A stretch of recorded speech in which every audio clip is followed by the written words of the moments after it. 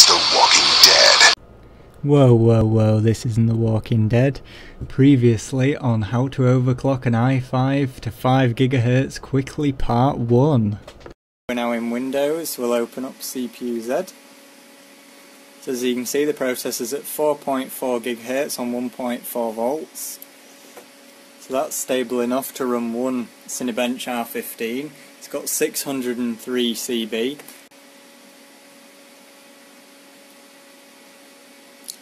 .686, we got a little bump in score there. So now we've got two options. We're at 5 GHz and we have got a pretty decent score as well.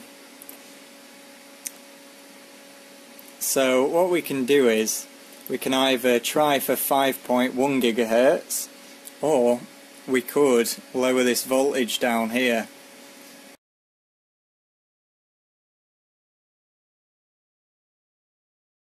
So I'm going to go for 5.1 and see if that works.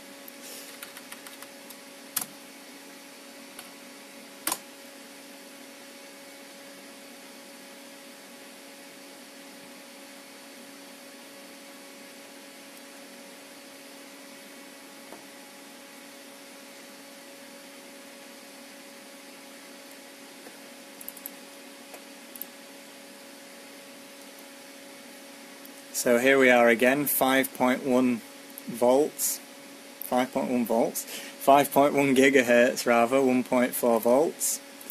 Open Cinebench again.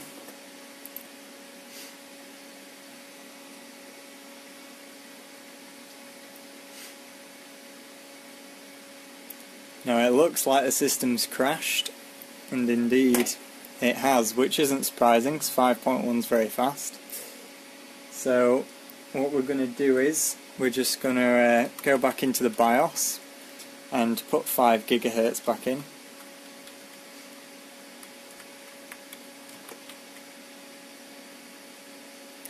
And now what we're going to do is we're going to start lowering this voltage. So I'd lower it 0.01 volts at a time. So we're going from 1.405 to 1.395.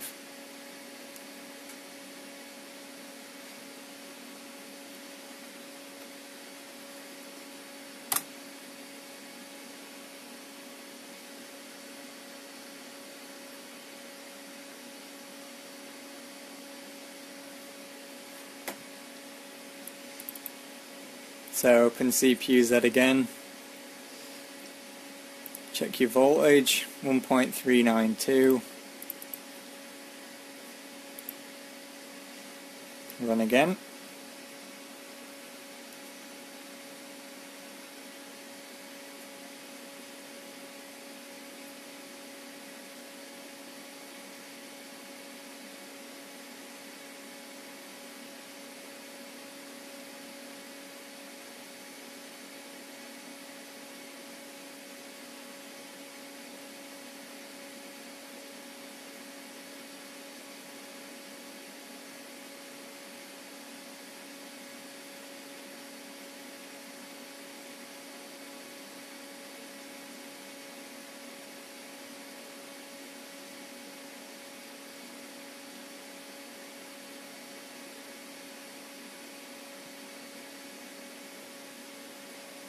So as you can see, it's actually frozen again and crashed, which means this CPU needs pretty much exactly 1.4 volts and no lower to run 5 GHz in just Cinebench.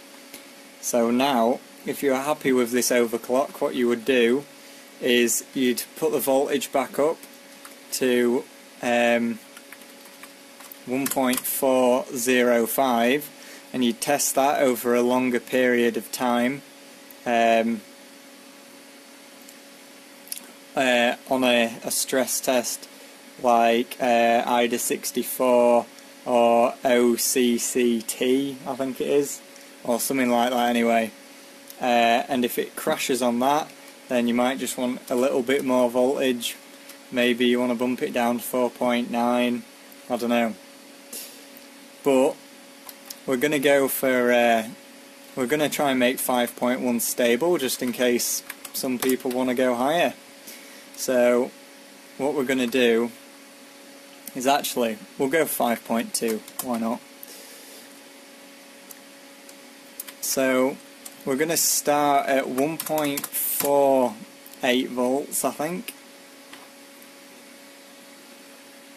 This voltage for Sandy Bridge is safe to run 24/7, but your chip may degrade over time if you're running it literally 24 hours a day. I wouldn't recommend this, but if you're just gaming on it for like 3-4 hours a day, maybe 6 hours, and the next day none, then this should be fine for a couple of years. You might have to bump the voltage up every like 6 months, say, just a little bit, but other than that, it's perfectly safe as long as you keep the CPU under 80 degrees C. So when you're doing this, you really want to monitor your temperatures, and if your computer's in a case, or you have different fans to me, or a different heat sink, you want to make sure that your computer can handle the heat. These chips run pretty cool, they're soldered. The lid's actually soldered to the die of the CPU, so you aren't going to have any issues with Ivy Bridge, or like you would have with Ivy Bridge.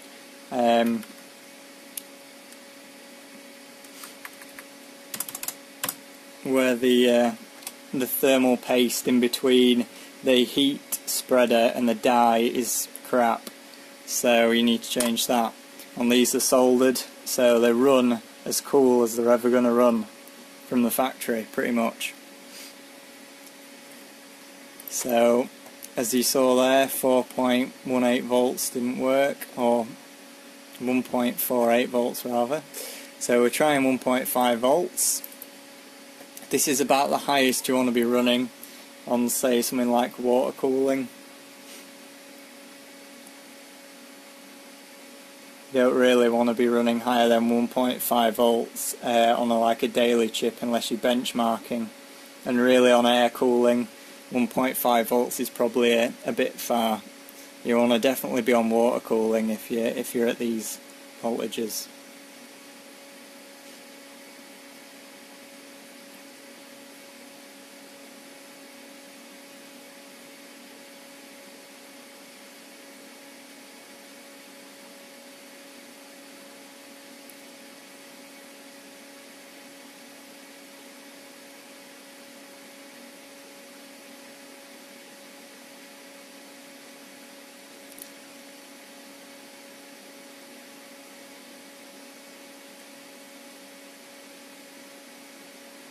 So there you go, 705 CB in Cinebench. Not very hard to achieve on a 2500K. This has taken me under 20 minutes, which is pretty good going. So now, just to get those last extra points, I'm actually going to run it in real time. And also, if I had an Nvidia card in instead of a AMD card, that would also help. So we're just going to close all of the crap that's running in the background, which there isn't too much on this SSD.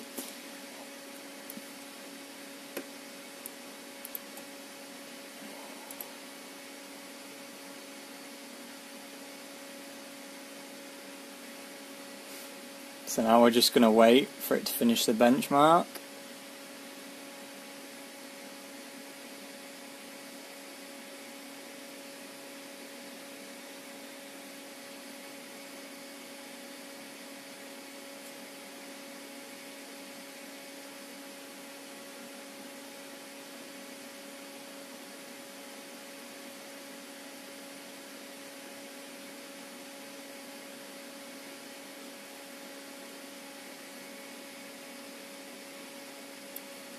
So I think it's finished.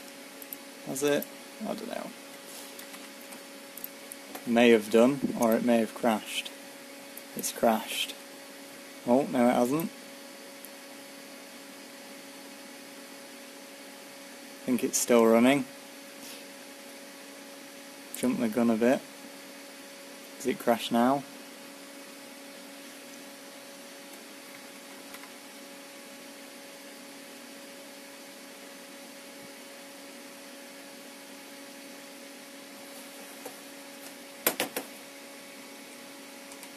I think it's crashed.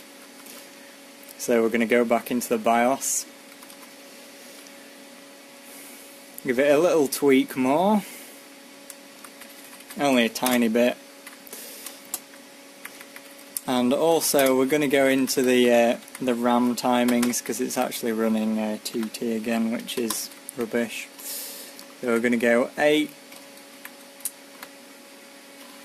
11, 8. I won't bother doing any of these secondary timings, but you can also get these secondary and third timings a lot tighter than this.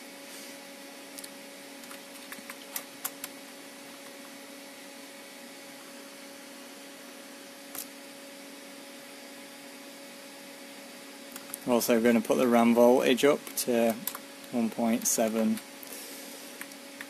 I don't know whether you saw before because you couldn't see what I was doing because I hadn't focused the damn camera, but we're running 811, 826, 1T.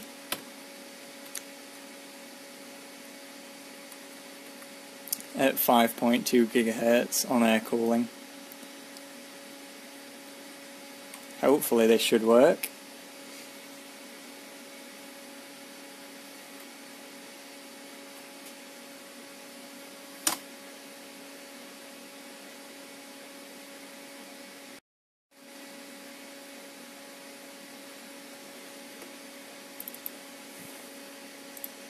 Now we just want to have a quick check in CPU Z 5.2, also make sure the memory is running at the right speed at this time.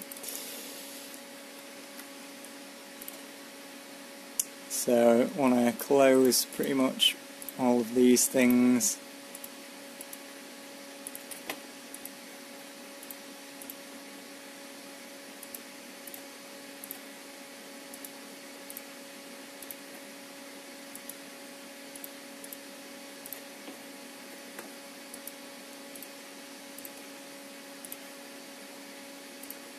Make sure you only tick CPU, because I think that's what I missed last time.